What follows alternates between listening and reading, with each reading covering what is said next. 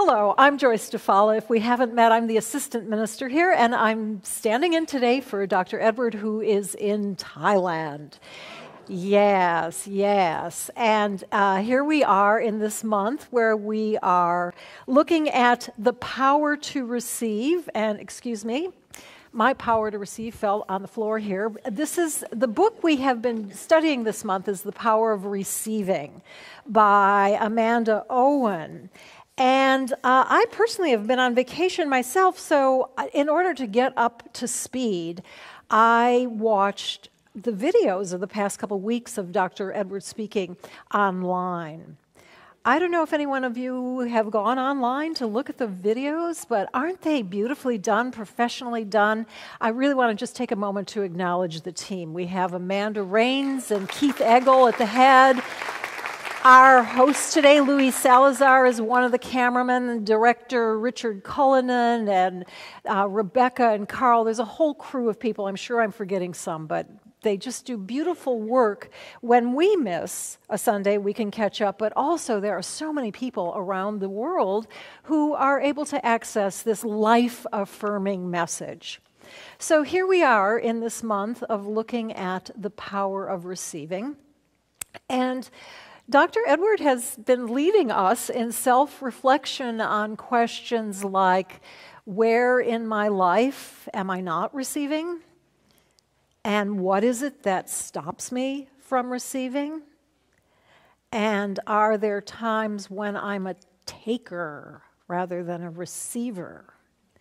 Those kind of questions, and it's all been an invitation to clear away anything that might be stopping us from receiving the good of the Divine One that is being offered 24/7, moment after moment, continuously, constantly, eternally. Because God can only give us as much as we can receive. That's it. It's up to us. The only limit is what are we receiving. In fact, Holmes writes, even God cannot give us anything unless we are in a mental condition to receive the gift. Even God. And he explains, it's impossible for you to receive that which your mind refuses to accept. If you desire to receive more, you need to consciously develop the ability to mentally encompass it. Mentally encompass it. What does that mean? I'm reminded of a time several years ago where I really wanted a hot tub, and I was reading Louise Hay at the time. And she has an exercise where she says, if you want something, picture it in your mind at a distance and watch it coming closer in your mind and see how far that thing can get before you get uncomfortable. So I said, right, okay, so I pictured this hot tub. It was, off in the distance. It was coming closer, and coming closer. And it got about 30 feet away from me, and all of a sudden, I was uncomfortable. There's something that said, no, this is not yours. So I really had to take a look at that. What is stopping me from having a hot tub? And I was thinking about issues of being deserving and having self-worth and spending money on myself. And as I continued to do that kind of work, I'd continue to do the exercise. And, by gum, that hot tub was getting closer and closer in my mind. And finally, one day, it was about 2 feet away. And I said to myself, well, why am I looking at this thing? I'm just going to go get one. But that really is how it works. I mean, I could have done that 4 months ago on one hand, but no, I couldn't have. I did not have the consciousness to receive that good. So that's what we're looking at today. And today we're looking at it from a slightly different focus. You might have noticed the topic in the bulletin, which is enabling is not giving.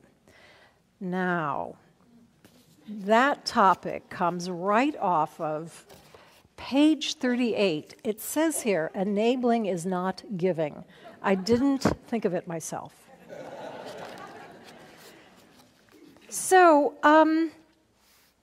in order to talk about this idea that enabling is not giving, let's get clear what we mean by these terms. So first of all, giving is a natural state of open generosity. Natural in that it is the very nature of God to give, to give, to give, to give. And because each one of us is one with God, then naturally that is our nature. We really are hardwired to both desire to give and to have the ability to give. That's why it's referred to as a natural state. Open generosity. Open meaning without constriction, without contraction. You know, the way you can sometimes, I can feel it myself if I'm giving something and there's a little hesitation, or if I'm giving in an open-hearted way. So, therefore, giving is a natural state of open generosity. What's enabling then? Well, I believe that enabling, that word, began its life in a very neutral way, just meaning the ability to, or rather providing someone with the means to do something. But over time, it's taken on kind of a negative connotation where it's come to mean providing someone with the means to do something that isn't for their highest good, to keep them stuck in being dependent. So with this definition, helping someone stay stuck in a lesser, more limited version of themselves. This kind of clarity has come out of 12-step work, where enabling often means contributing to the addiction, contributing to another person in such a way that the addict maintains their addiction. So, for example, an alcoholic relative who's just lost it so much that he's lost his job and now he's out and doesn't have any money and comes for money. What do? That's the question. And it's a tough question. Amanda Owens has some other examples of what she considers enabling. She says a mother who constantly picks up after her children rather than teaching them to put their things away. Or a person who covers for his coworker's habitual tardiness by doing the person's work. So this is not easy territory to navigate because our compassionate hearts want to help. And there's something very satisfying and gratifying when we can see immediately how our giving is helping somebody. So Amanda Owens reminds us of this Chinese proverb: give a man a fish and he will eat for a day. Teach a man to fish and he will eat for a lifetime. Now, I suspect that you, like me, have heard that a gazillion times, and I almost just had it go over my head. But then I remembered the first time that I ran into that phrase, it really helped me differentiate between enabling and empowering. So if enabling is helping someone stay stuck in a lesser, more limited version of themselves, then empowerment is assisting someone in realizing the most expansive version of themselves, their state of being, which has the most possibility. So, of course, there are times when others come to us and they're truly in need, and we are in a position to provide for them empowered giving. From time to time, we all experience crises, health crises, emotional crises, financial crises, and there is definitely appropriate giving and assistance at that time.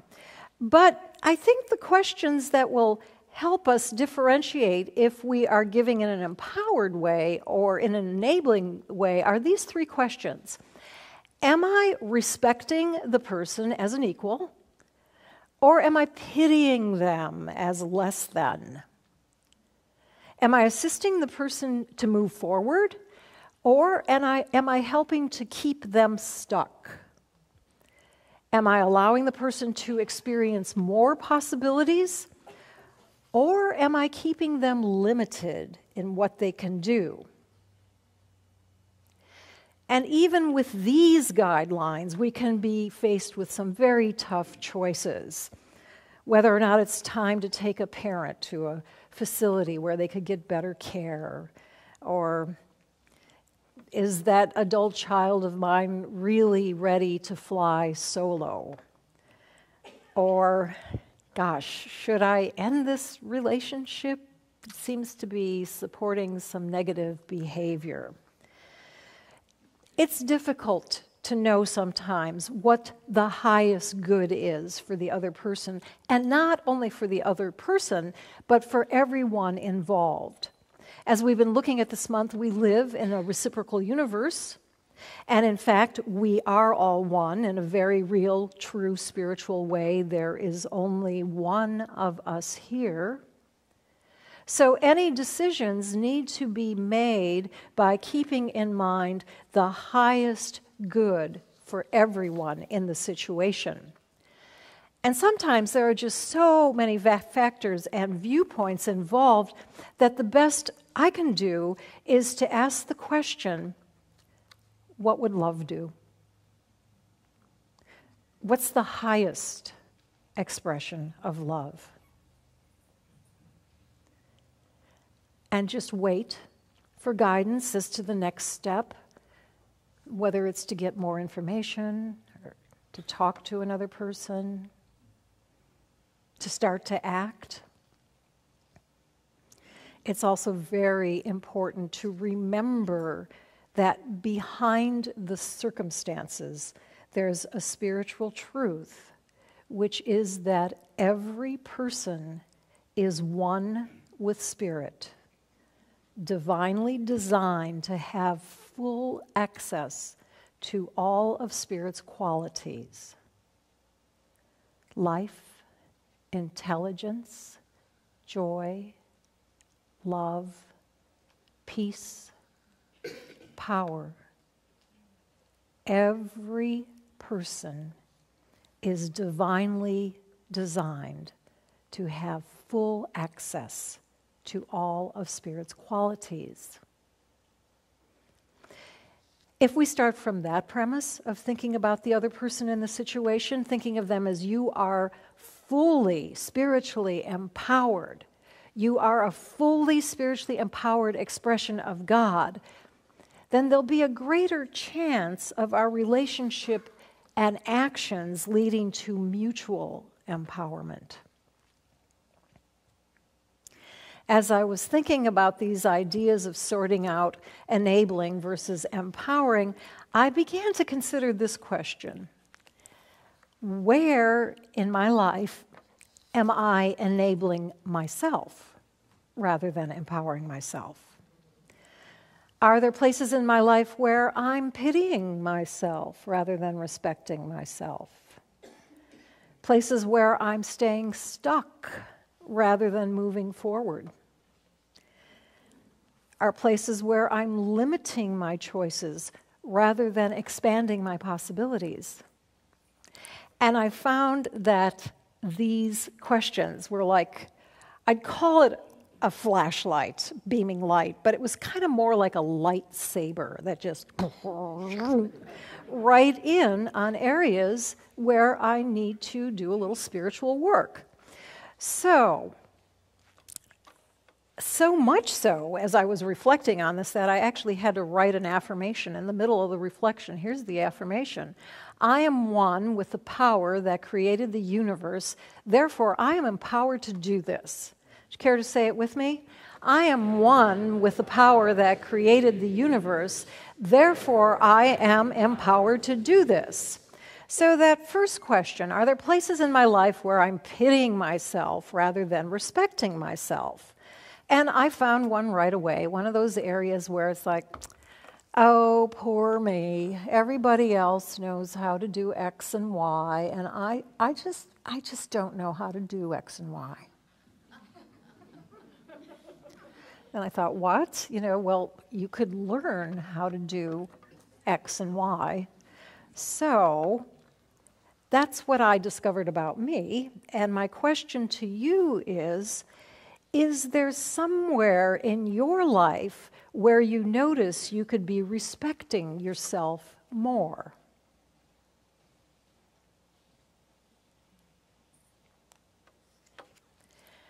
And together we can say, I am one with the power that created the universe, therefore I am empowered to do this. Second question, are there places in my life where I'm staying stuck rather than moving forward? And this one really made me laugh, because anyone who has spent any amount of time with me, 20 minutes, will know that I've had an ongoing project, a life project, of cleaning out my home office. And it started to get kind of, worse when I was in ministerial school and papers started stacking up. And by the way, I graduated 10 years ago, so you can imagine. And there's Betty Perkins, who helped me feng shui things in there. It looks lovely, and I'm coming along, Betty. And also, I had another counselor who last year said to me, Joyce, just take 10 minutes a day and just do a little bit. By the way, Betty suggested 15 minutes. I kind of like the 10 better. So anyhow, the next time I saw him, he asked me how it was going, how the 10-minute routine was going. And I said, well, it's very interesting that I haven't actually done any work in my home office, but there are so many other rooms in my house that now have incredible beauty and order in them. Funniest thing. And I expected him to be just as proud of me as I was. And he simply looked at me and said, Joyce, it's been 10 years. At which point I realized that this is an area that I was keeping myself stuck. I was just keeping myself stuck. Don't know why, but I'm also happy to say it's changed during my vacation. It now looks a lot better. You could even come visit if you like. It's at that stage, or help. So I think it's time for our affirmation again. With the power that created the universe, therefore I am empowered to do this. It's getting louder in here. The last question I thought about is the one, is there somewhere in my life where I'm limiting my choices rather than expanding my possibilities? Oh, that uncovered a very kind of odd realization that I've slipped into some ageist thinking. Like, oh, I'm this age now, so I really won't be able to do that. And it's like, what? Wait a minute. I'm perfectly capable right now of doing that thing. So I realized that it was my area. Enough about me. The question to you is there somewhere in your life where you need to expand your possibility thinking?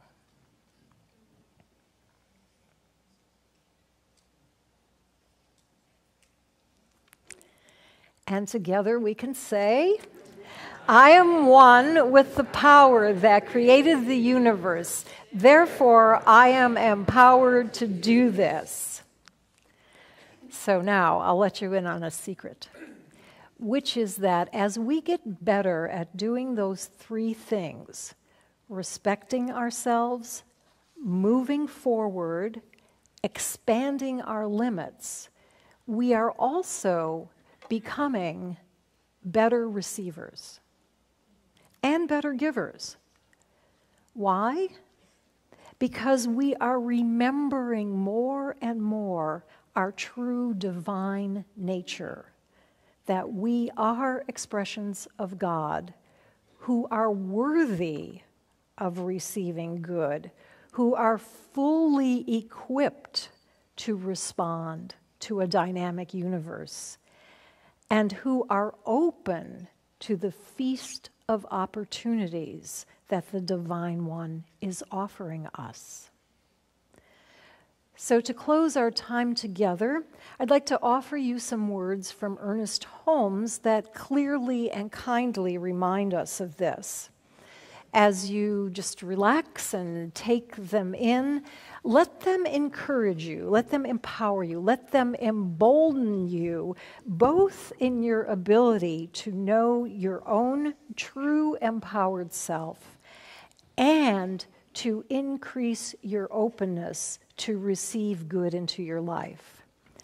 You see that Claire and Randall have joined me in this desire to provide a way to help open to receiving and remembering who we truly are. I am one with the infinite and perfect Spirit, the giver of all good and perfect gifts. I know that this living presence is in every cell of my body, every function of my being. I am born of the Spirit. I am in the Spirit. I am the Spirit made manifest. The life of the Spirit is my life. All of its strength is my strength. Its power is my power. My whole being is renewed, invigorated, and made alive. Every breath I draw is a breath of perfection, vitalizing and renewing every cell of my body. I open my mind, heart, and body to the inflow of the divine presence. Practicing the presence of illuminated light, we stand together as one, witnessing the essence of the thing behind all life. We stand together in love. I am living in the continual expectancy that every good thing in my experience shall be multiplied. I know that the Spirit of God has made me, and the breath of the Almighty has given me life. I have complete confidence in this Spirit. My life is filled with blessings for myself and others. I am made whole with the wholeness of the Spirit. I am guided into right action and success of all good desires. My acceptance of the fullness of the presence of God flows out in joy and love to bless those whom I would help. And we all join hands and our hearts open wide. Come feel the power of love inside.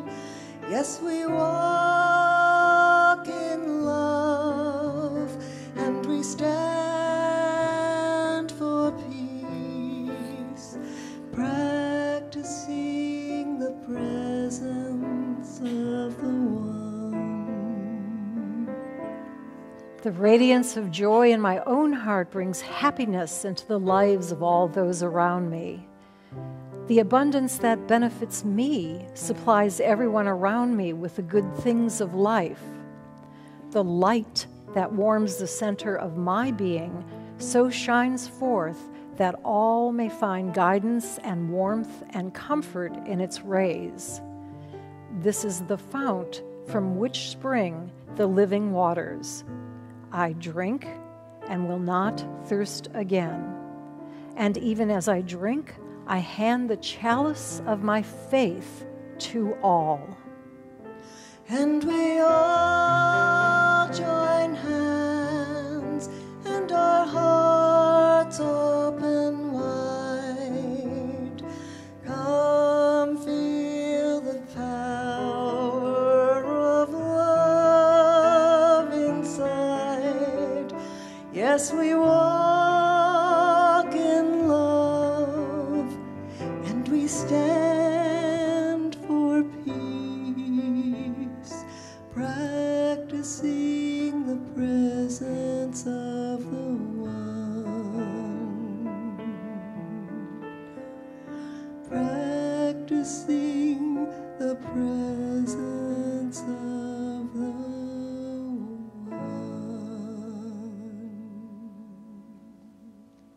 And I invite you for just a moment to linger in the awareness of the presence of the One.